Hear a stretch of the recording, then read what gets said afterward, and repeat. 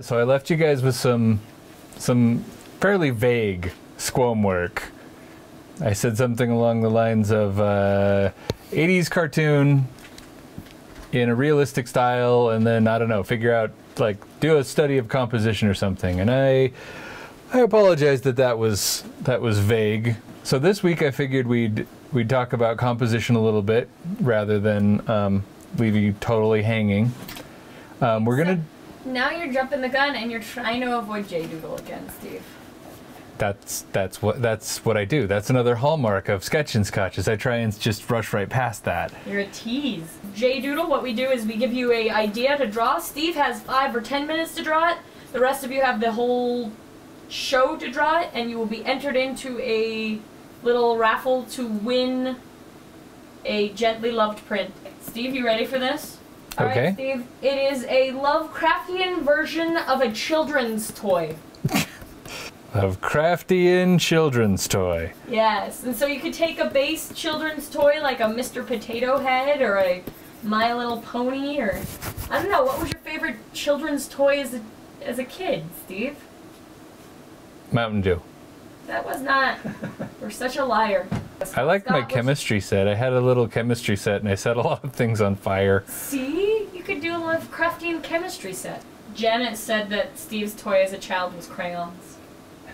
Surprisingly. My weapon as a child was crayons. Yeah, your parents' house never survived.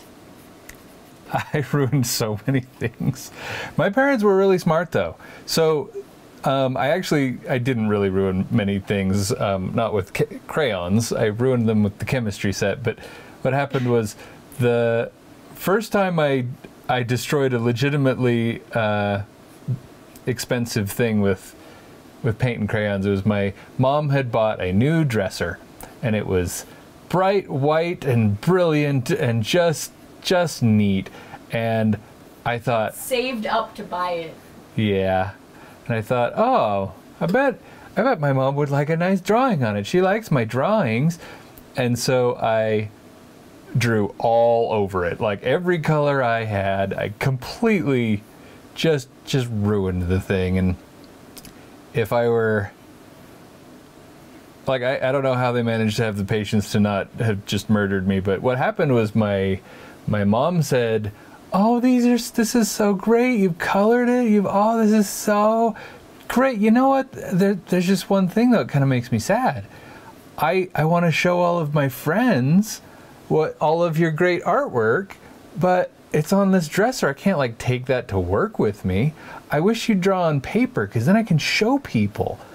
And that stuck with me, right? I was like, paper, yeah, duh, no wonder. That's why people draw on paper, is because then you can take it places and show people, oh, okay, I get it.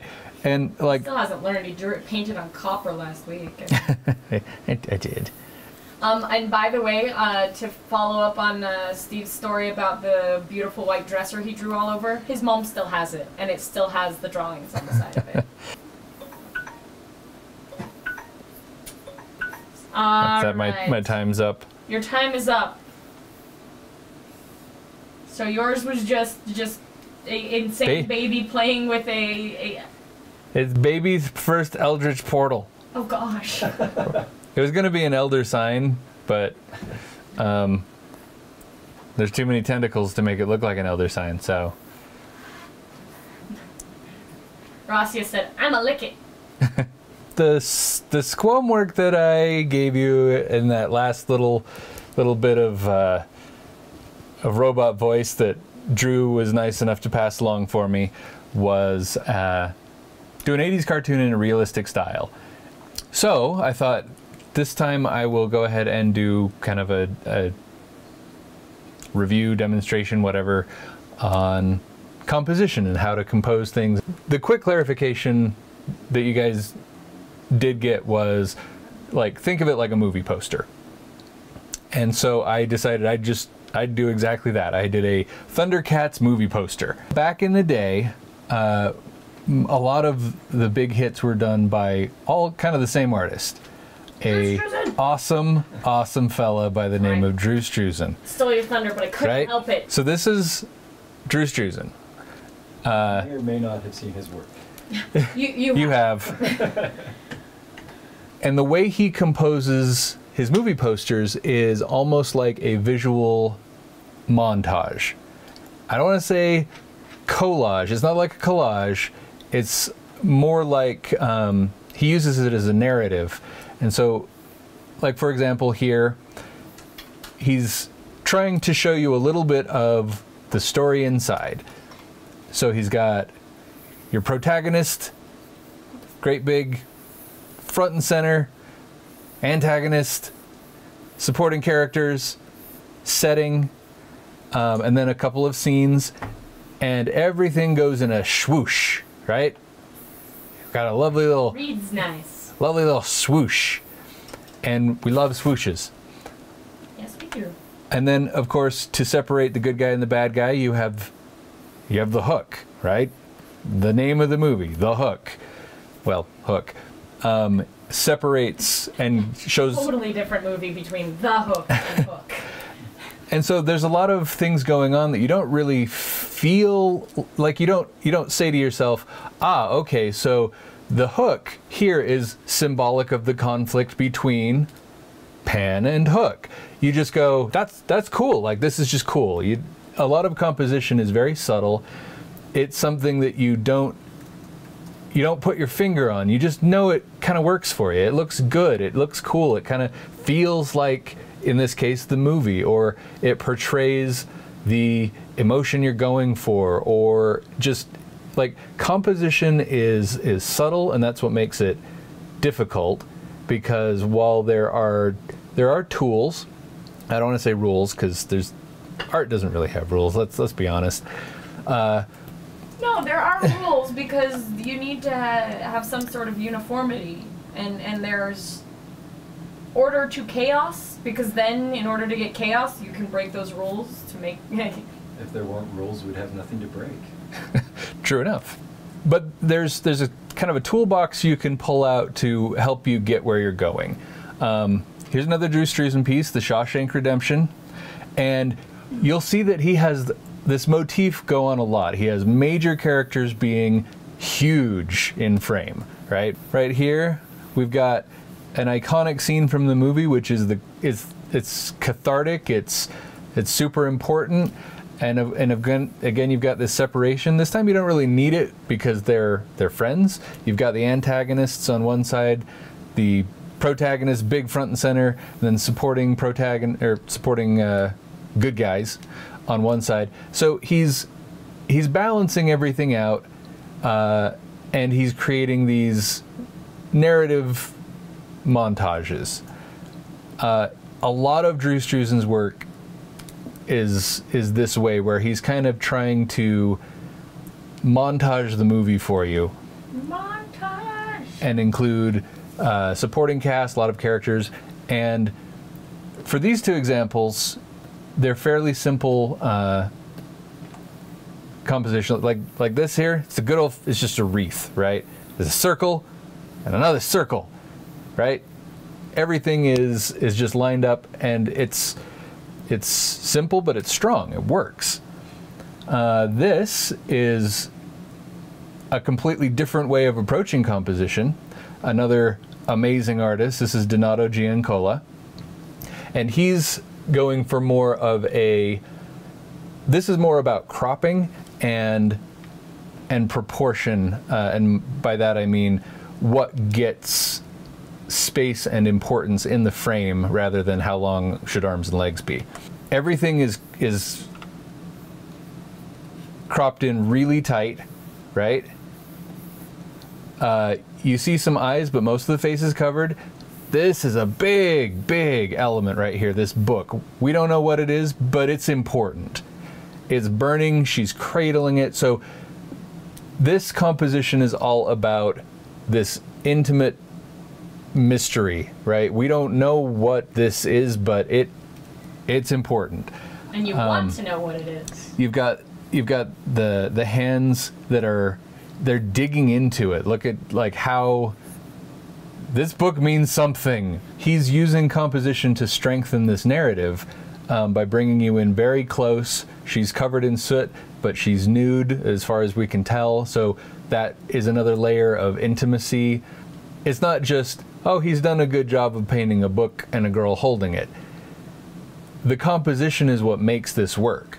It's the way he has framed things, it's where he's put the importance, and that's what composition is about, is where do you put things, why do you put things in certain places, and how do you achieve an effect that you're going for. Part of it's... This is a different thing. This is pulled way back.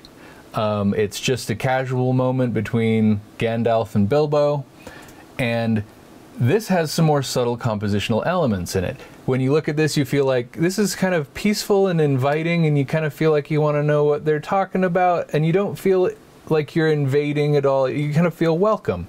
And what he's done to make you feel welcome is you've got these meandering paths coming from the bottom, as though this is a path for the viewer, right? You are introduced gently and casually to the focal point. You move, and you've got these gentle slopes, you've got these nice circles, and circles tend to be gentle and calming. The curves in general, that's not a hard fast rule. There are not a lot of hard fast rules, but because we're back and we're invited in via this path, that gives you this sense of, oh, this is a nice calm scene that I can be a part of. Moving on. Brahm. Brahm is another guy. He's just amazing at everything he does. And part of what I'm going to show you is that you can do composition with lots of figures. You can do composition with one figure. You can do composition with no figures. So this one is a little bit about repeating shapes to bring you to a focal point and to make the whole thing feel tied together. So you've got the wings, and they have this nice little curve, which is echoed in the shield, which is echoed in her gesture. You've got this whole arcing thing. You've got these guys kind of deflect, like they're kind of reflecting the viewer back up. And so all of these things are basically ripples to bring you to the focal point. There's all kinds of stuff going on.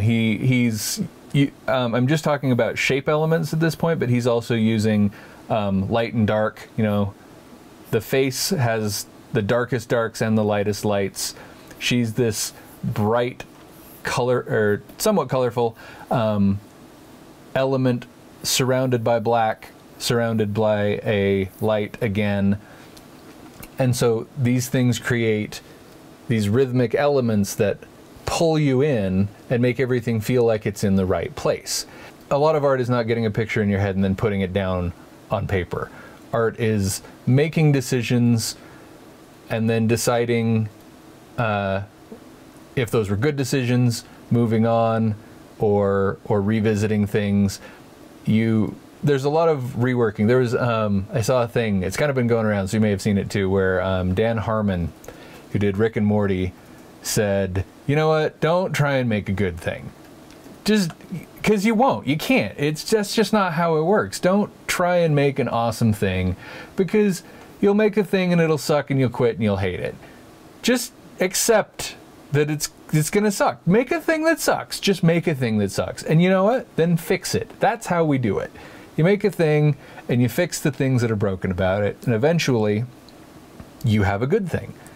And I feel that way a lot about my art, in that I don't have a picture in my head, and I if you've seen, I often do 10 to 20 sketches before I decide to move on with one. I will fiddle around with light and texture and composition and all that stuff forever, because I want to get it right, and I rarely get it right the first time. I really don't. This is Wayne Reynolds. Yeah, they were already yelling about it in the chat, actually. He's amazing, yep, of course. And his is just WayneReynolds.com. Not Wayne Reynolds art, but WayneReynolds.com. A lot of Wayne's composition is these great swoopy things, right? just brings you right in the center. It doesn't matter where you enter the page from with your eye. It goes, yeah, you're going this way. Oh, I'm going to come in from, oh, you're going this way. Ah, just this way. It's just this spiral that you can't help but find your way to what you want to look at. And what you want to look at is you've got this connection between an apparently very clever dragon who is watching the adventurers, or maybe casting a spell on them through the crystal ball. I don't know. But you know that that's what's going on. So this is Marko Djurdjevic. I hope I pronounced that name right. I've met him. I wasn't paying enough attention. I don't think he actually said his name for me. Not a common name. Okay, anyway. Yeah, Marco's nice. He's awesome. Yeah, we got to hang out with him a little bit at Luca this year. Yeah, he's super nice. Yeah. He's known for his like Marvel character redesigns. This is more classic, and I'm picking it because of the composition. Yeah, it kind of is strange. It's a very strange composition, but I like it. It gives Well, it a lot of motion, and you kind of just want to turn your head and look at it all over.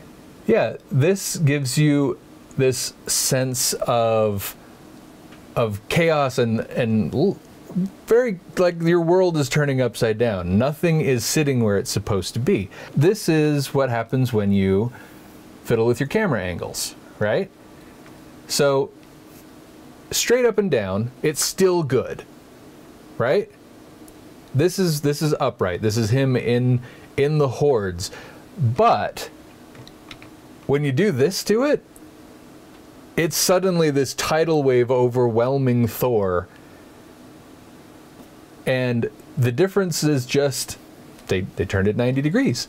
Tilting the horizon line or somehow changing the viewer's perspective can have a very strong impact. This is another example of tilting the horizon. And this is Todd Lockwood. You guys are probably all familiar with him. He's the dragon guy. There are some interesting things going on compositionally here. We've clearly created a stable horizon line with sails and everything, and then tilted it so that you have a sense of motion, a sense of uneasiness. Now it feels more tumultuous what is happening with the ocean. But the dragon, this is kind of an interesting thing. He's decided to crop both wings out in fairly stable places visually. Corners are almost too stable. You don't want to put stuff. Usually don't want to put stuff in corners because it sits there like a rock. But sometimes you want something to sit like a rock. And what has happened here is both of these things being cropped lock it into the frame. So the dragon feels very stable. He's rock solid. Whereas these ships, not as much. There's something else.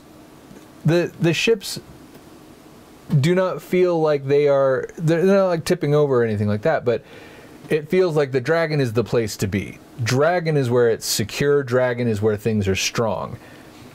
Now, if you rotate it back to where the horizon would be straight, it's a different message.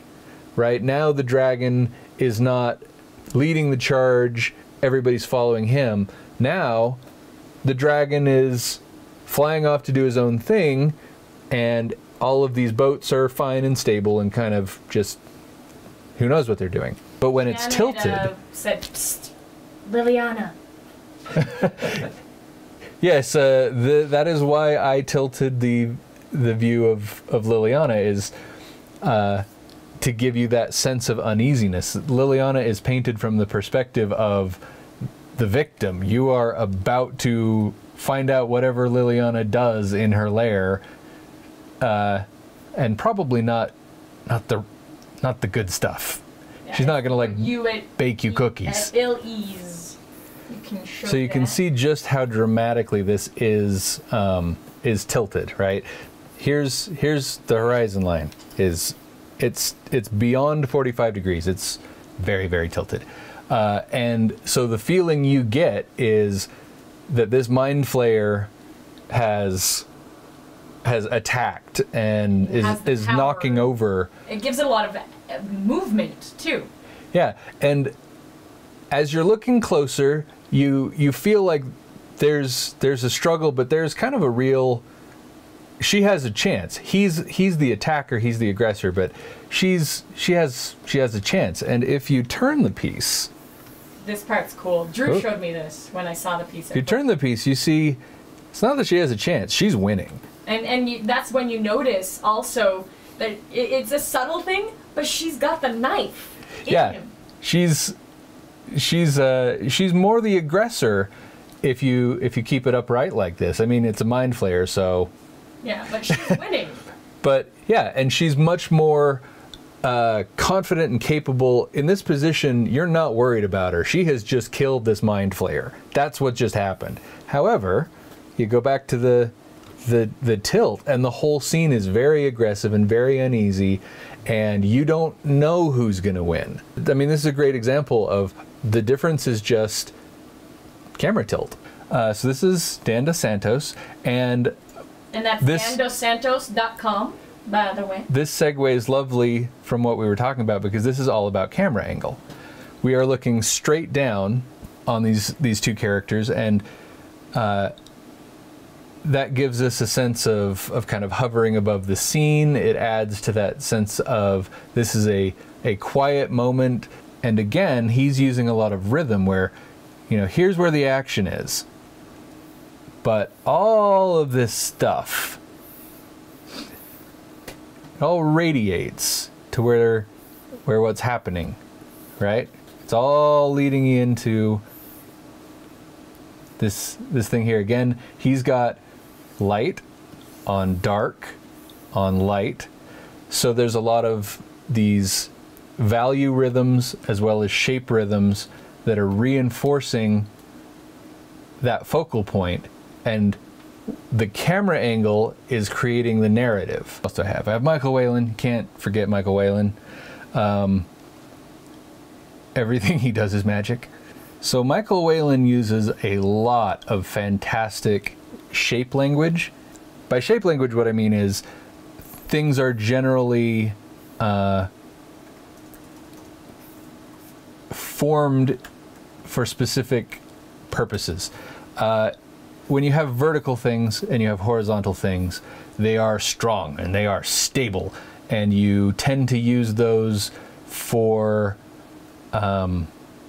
iconic or religious or anything that is supposed to be strong and stable and unmoving and resolved. You can also use that to contrast something else in the piece that is not resolved. He has a lot of just great shapes. He's got circles kicking around, he's got squares kicking around, and none of them feel like he's trying to be an abstract artist or anything. But this is the good stuff you can get out of good abstracted artwork, is the shape language he's using. And of course he's using a lot of color contrast here. You've got this really warm area. The thing that is most strange, most out of place, is way back here, totally faded out into the distance. And so you have a strong curiosity, and a narrative is happening where, okay, there's a gigantic freaking monster back there, but he's kind of not even part of it somehow, because she is so important in the foreground. This is Keith Parkinson, late and great. What I want to point out here is this is where we start to talk about scale and relationship to the environment. There's not a whole lot of dragon and dude to empty space. Lots and lots and lots and lots and lots of empty space. And that's what is working. That is the narrative here. Now, if you were to just go on rules, this wouldn't pass the rules test, right? There's not enough going on. There's too much negative space. There's not enough contrast. There's not balance, you know, you should have something up here to balance out him. But no, because this is about something different. This is a lone dragon rider in a boring pedestrian moment out in the middle of nowhere. And so it works. It works really great to not have a bunch of stuff cluttering up the image.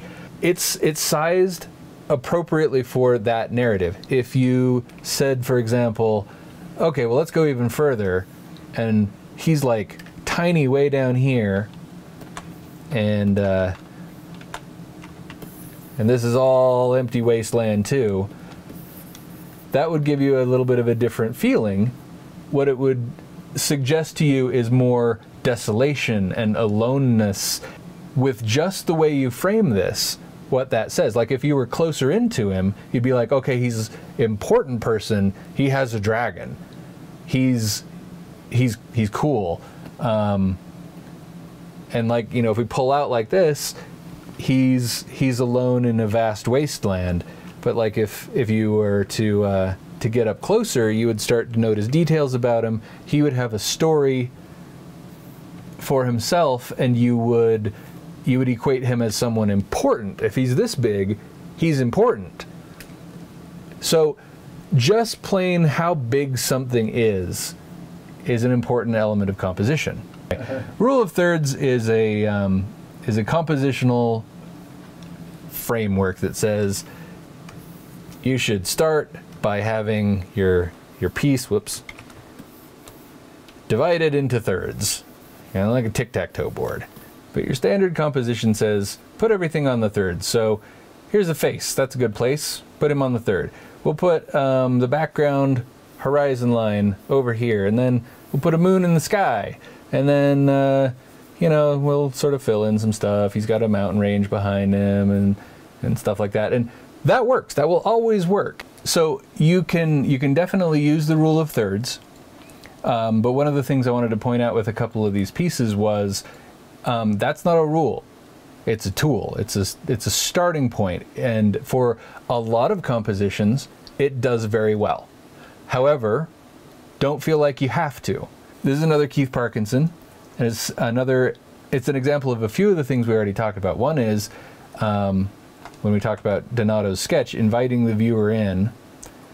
You can kind of follow this dragon all the way to this little dragon guy. And a lot of radial stuff pulling you in. Keith did a lot of this. Everything kind of points, rawr, to dragon face. That I decided to show. Question. He noticed that a lot of magic artists' art is actually bigger than the 4:3 ratio. Could you say how WotC directs and decides how to crop the piece? What I usually do is I send them a piece cropped as is. I occasionally will have a piece that I'll send them a version that is cropped to fit in the frame, but usually that's the art. In my experience, it's the artist making that decision, not the art director or the graphic design staff. You send them a sketch, they say, I like it, but zoom in. Oh, yes. That definitely, that's past the sketch stage.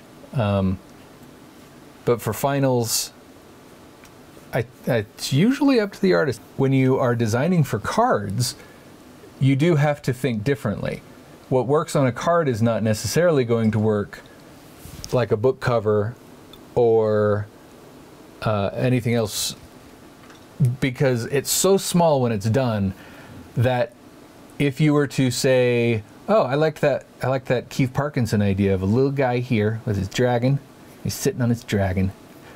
When that's a card, it's just a dot and a bunch of mountains. A lot of times when Steve's drawing, he'll actually keep a thumbnail up. I mean, you have that thumbnail that you can have in Photoshop, but it'll actually have it on a separate screen so he can see overall how it's looking in that size. Yeah, I will do a lot of work actually over here in the Navigator, because it's about the size of a card window, and so if I can't tell what I'm seeing in that navigator, then I need to rework it. They do tell us if it's going to be a different size, like a Planeswalker card.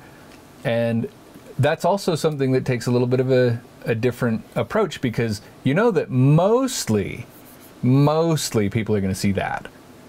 So you're still mostly composing for that, but you also know that for the marketing art, they want the whole thing. So while you guys are getting your stuff turned in, how to compose a piece. At the end. That might be a bit much, but we'll just do a quick little stuff to think about. First off is don't even worry about details. In fact, in a lot of ways, you don't even have to worry about what the stuff is. You're just going to be like, okay, well, let's do a dog. Okay, so let's do a dog. Well, a dog is a way to do it, because you can have different definitions. Is it Cujo? Is it your best friend? The quick one is if he's sad and alone, you make him small, put him kind of facing away from all the stuff in the world that's happening. You got crowds of people, and he's kind of around a corner somewhere, all by his lonesome, something like that. And this would be something where scale makes the difference. He's small in the frame, or if the story is about a happy dog, he could be jumping on his owner. I'm happy. And they're both really big in frame, and he's got a giant tongue licking him. I don't know. Cujo would be an example of using a camera angle and the perspective of the viewer. So a scary Cujo would be pause, angry, frothing, angry, super crazy, like he's got you pinned, and you even have like, you show the gravity of it, that you're actually on the ground by like dribbling, hanging globules of spit and stuff as he growls at you. These are terrible, terrible sketches, but that's the idea, is you just want to explore some ideas. Some other things to think about as you're composing scenes is how things overlap. When you overlap characters, for example, they have a relationship by that overlap. Whether they're standing close together, and they're both happy, you've made a connection, they're friends, or they're overlapping because they're facing off against each other. And this one has a fly swatter. It's important to overlap elements because it creates relationships and it creates depth. What you want to do as an artist or a graphic designer or anything you want to do that needs composition is keep in mind all of these various tools, ideas, concepts that you can try. But if this were your book cover and you had this guy kind of cropped, that would suggest a variety of things. More naughty, like what that devil is doing with that spork. Yeah, maybe. It also starts to create a narrative of, oh, hey, this guy has a relationship with both of them.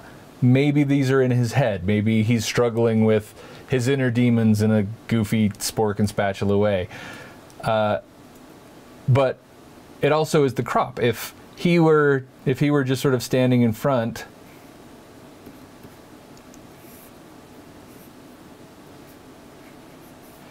like, I don't know what's going on, it would be a different story. See, now this guy has a relationship with the book because he's eating it. All right. Does that mean if you're starting to do stuff like that, you need me to send you the people's squam work and J doodles? Yep. All right. This one's Scott's. Baby's first bottle. Baby's first bottle, full of tentacles. That's awesome. Thundercats. Lion-O. Great minds think alike. Sort of yes, they do. And see, if you notice, this one is kind of more of a movie poster sort of design. Mm-hmm. I like the space and the moon. And we have some like storytelling storyboard kind of thing Yeah, those here. are the ones I was telling you about. This is what was so Skeletor. cool is because we have the movie poster style with Dan, and then with the other ones, it's more of the storyboards, like we were talking about. And great This use one's of the- Bakari's. Great use of the lighting. Yeah. This is very narrative. This is a great beat by beat composition. The Eye of Lion-O and the Eye of Pandora. And see, this is what I was talking about. The first three we got turned in for the J Doodle is one was the back and the movie poster, one was the composition, the storyboards, and then this one's super close up. Mm-hmm. And so it was really cool to see all the different types of composition we got from the people. I think they understood the homework. Yeah, I think so too. You guys rose to the occasion. That last one was M. Dizzy. This next one is Jamek. I believe it is a Rubik's Cube of Cthulian size. Rubik's Cube destroying San Francisco. Yes, I liked it a lot. That's awesome. Rises from the depths. The epic scale. Very nice, very nice. Dan. A Cthulhu bear. Yes, Dan said That's- his first toy was a bear, his teddy bear. So. That's frightening. Whoa. Is this Cthulhu with a baby? Or is it Cthulhu as a baby with his first toy? This is Morgan Horatius.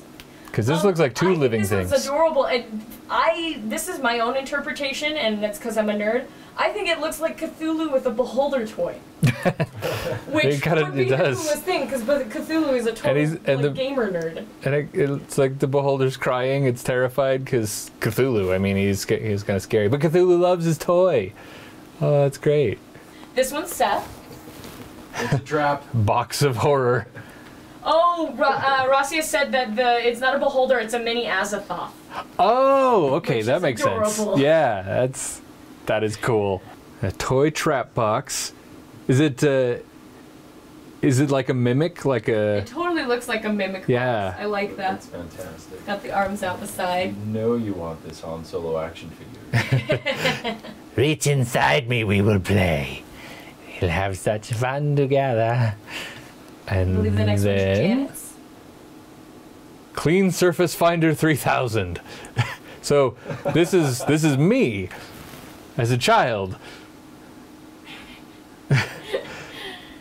That is your crayon with its sight. It's Clean Surface Finder 3000. That's awesome. The next one up is Asteroxo. And so this one is the Matchbox card, the Cthulian Matchbox card. I love the tentacle for wheels. That's very clever, very inventive. Yeah, this is Asteroxo. Brings new meaning to the term just crawling along. And then the last The monster one face. is Controller Freaks. Which this is the one we were having a big debate about. And Controller Freak is now apologizing in the chat. Don't Make us all apologize. nightmares. This is appropriately disturbing. Yeah, and it's like adorable and yet terrible, and I don't know. But the Furby, there was much discussion about how we weren't going to sleep well. Well, and we were talking about composition, and I know that this was part of the J-Doodle and not the composition homework, but this has pretty strong composition. You have this lovely little light shaft that brings you right to those deadly eyes, but it also is your only form of escape. As the viewer, the way out, the way to the light, you have to go through this guy. And this guy has just eaten something with blood in it, or Well, it's a shadow. I guess it is a shadow. The red makes it. I know it's a little bit of a glow, but it suggests at least that the substance is also red. Yes. And so you feel like It definitely adds to the creepy. it's adorable and creepy at the same time. Good work on that. That's kudos there. We'll tell them what this one work is. Squamwork bonus round. All right. Supervillain day jobs. Supervillain day jobs, because not every supervillain is getting paid. They have to work their way up just like everybody else, and maybe they've fallen on hard times. They've been thwarted by Spider-Man or whoever, enough bank robberies that they have to take a day job to support all of their henchmen and stuff. And Asteroxo asked what the lesson was. Well, actually, he had a suggestion for it. It's the same one I said. Oh, well then let's... Perspective. Study equals perspective.